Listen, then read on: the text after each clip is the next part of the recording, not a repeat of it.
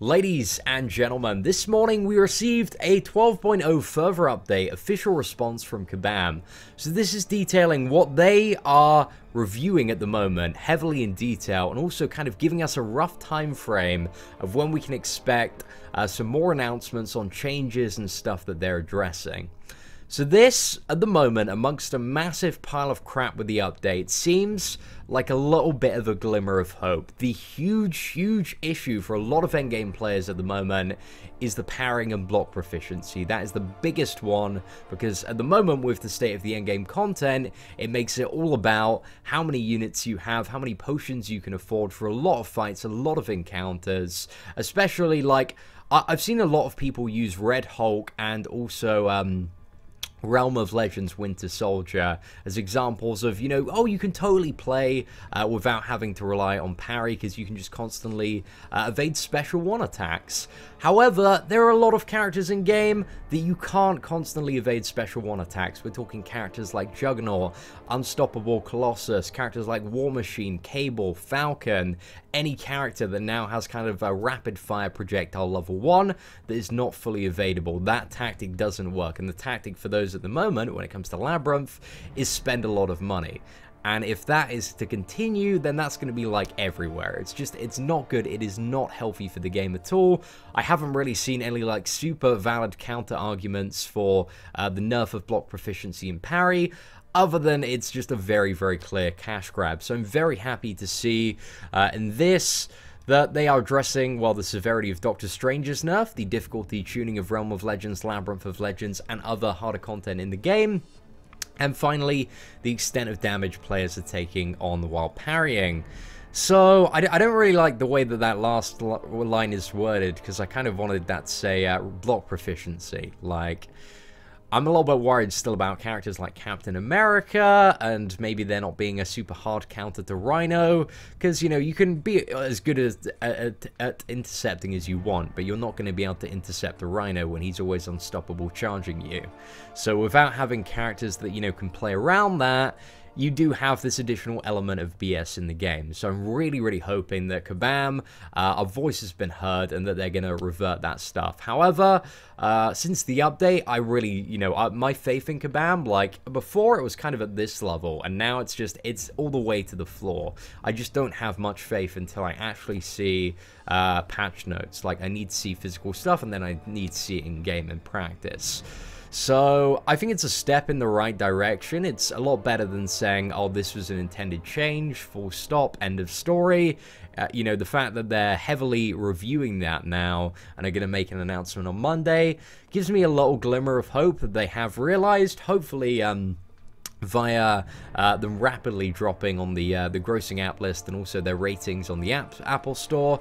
They've gone down. At the moment, let's just have a look at the Apple Store. In the US Store, they have a lot of one-star reviews, and this comment quite made me chuckle a little bit, guys. There's some stuff that's a little bit mean, but that one was pretty good. But yesterday on the Google Play Store, they were ranking 242 on the top 3 games, and today they've sunk down to 304 in terms of their rating.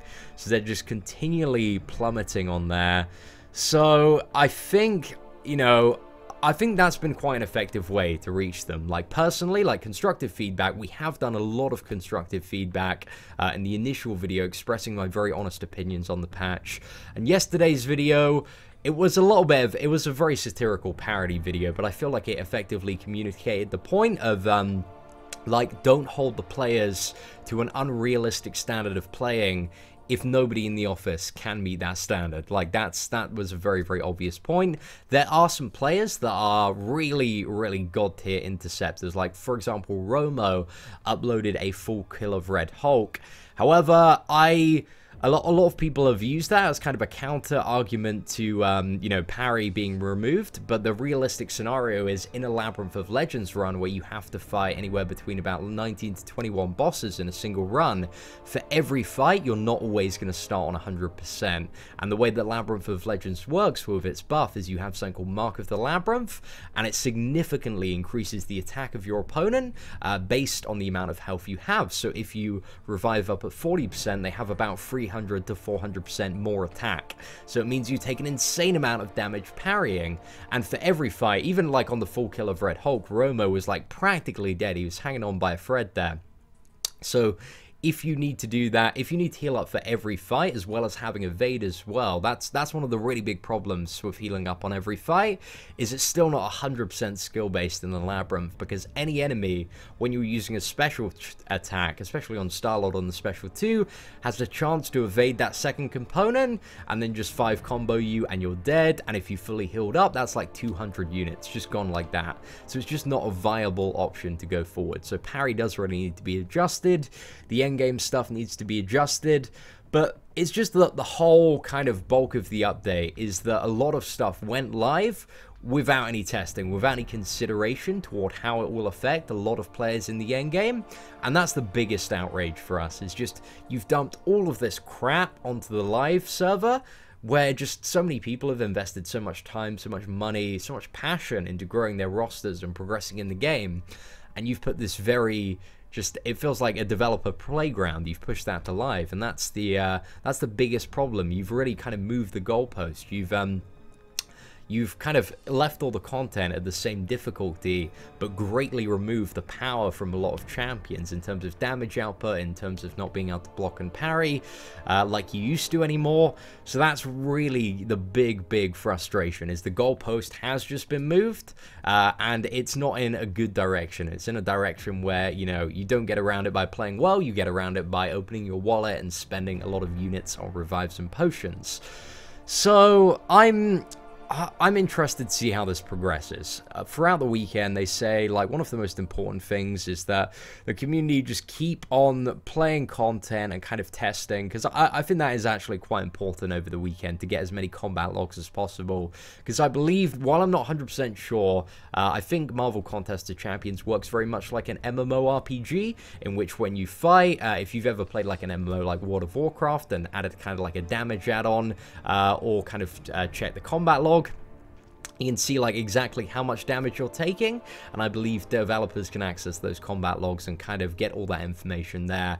So over the weekend, we're going to be doing a lot of the endgame content in Marvel Contest of Champions. We're going to be doing a Realm of Legends run later this evening, using some regeneration champions, because there are free champions as far as I'm aware that are still pretty viable for Realm of Legends without spending any units. Maybe on Scarlet Witch we might have to drop a few health potions, but she's always been like BS. Actually, I don't think there's any way you can kill Scarlet Witch now without spending a lot on revives. Like, even with crossbones, you're still going to take so much damage from parrying.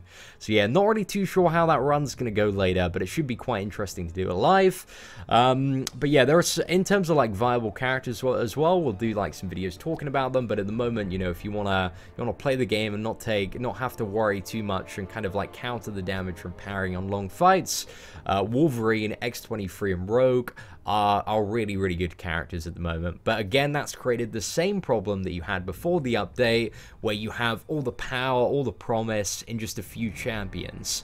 But, you know, the problem is, after the update, like, everyone is significantly worse, so you've just brought the power level of champions down by quite a bit without compensating in the content at all. You've just created exactly the same problem, but now everything is worse. So we're going to have to see. We're going to have to see what happens, ladies and gentlemen, going forward. But I think one of the most very important messages that I want to, if I communicate anything effectively to you today at all, it's to not spend a dime until this issue of block proficiency gets fully addressed. Like, that's what we really need to do at the moment. In terms of like the top grossing, both on Google Play and the Apple Store, they are dropping significantly in terms of their ranking. Like, every few hours they're going down like at one spot, and especially kind of at those like those top 50 numbers, that is an insane amount of money to be losing. So that's probably the biggest point, is personally, like, I will not be spending a single dime until I have faith that Kabam are going in this new direction where they want to make the game more skill-based and an overall better game, and just don't want to completely milk the player base. Because if they do want to do that, then I'm gonna, you know, probably find myself finding a new game fairly soon. But anyway, I don't know, I have a little glimmer of hope with this update. A link to this will be in the description below. One of the final things actually that I want to quickly cover is updates to Alliance War nodes. This also gave me a little bit more faith. We didn't do a video on it yesterday, but they're removing, in a lot of the top tier ones, some of the Fawns nodes. For node 10, remove Fawns completely. They're toning down some of the bonus health on some of the Fawns nodes on node 14 there. So basically, you know, take significantly less damage. However, I'd prefer like a complete revamp of Fawns rather than removing bonus health, but it's a good start. It's a good start. Node 18, you've removed Fawns from Challenger and Expert difficulty. That's good to see. They've removed Heal Block from Node 36, so you can use some regeneration champions to play around. And they've removed like a lot of physical armor and resistance nodes, the ones that would like stack it up to a crazy amount, and also made a couple of changes to Alliance Quest to reduce the power gain on map 6, reduce the power gain on the first and second Spider-Man. However, this is actually like a bit of a, it's actually a buff. It's actually a very indirect buff to Spider-Man, because a lot of the map 6 players, the strategy when you're fighting Spider-Man is the level 2 is so much easier to evade than the level 1, so getting him to level 2 and being able to evade that is so easy. So that's actually a bit of an indirect buff to Spider-Man, so a lot of people are like, really dudes, really? But they removed the unblockable buff from the second Spider-Man mini-boss, so that might make him a little bit less BS, because you can like fully evade the special one if you're super good. So that's pretty decent. However, I don't know about that. We're gonna have to see how that works in practice. Like, there's a lot of question marks when it comes to Alliance Quest and Alliance War after the update. And then finally, on map 5, replace power gain ×2 with power gain ×1.5 on the second Cyclops mini boss. What else do we have? This is the current shortlist of Alliance Quest changes, focused on mini-boss who are often... Yeah, I don't think, for Alliance Quest, especially with the increased prestige, it's not really about the mini-bosses. The mini-bosses, for the most part, especially in, like, map 5, have always been, like, quite easy to decimate. But maybe with the nerf to God tier champions, they might be a little bit more difficult. It's the overall difficulty now that a lot of sustainable champions have just been gutted from the game, like Scarlet Witch and Doctor Strange. You know, you still do have options, but I'm interested to see kind of the difficulty tweak now that, you know, a lot of regeneration champions have been gutted, and also the fact that now you have significantly less damage output on a lot of characters, despite the boost of prestige. Like, are they going to turn down the scaling a bit? I don't know. We're going to have to see. There are a lot of question marks. It's a big time for the game. A lot is up in the air. Don't know if it's going to end up being positive or negative, but we're going to have to see. Going on for the ride on this one. So, ladies and gentlemen, if you enjoyed the video, feel free to leave a thumbs up. That'd be greatly appreciated. A lot of big question marks, but again, we're going to be running a lot of the Master Mode and Endgame content this evening and this weekend, so we can give our full thoughts on kind of the current state of various aspects of the game. Although I expect like a lot of the stuff like Master Mode to be very easy, because I rolled over it with 3 stars before the patch. So we'll probably go in with 3 stars again and see like how I find it from that perspective. I think that'll probably be the best to do. So, ladies and gentlemen, thank you once again for watching. Hope you enjoyed the video. Take care and have an absolutely fantastic day.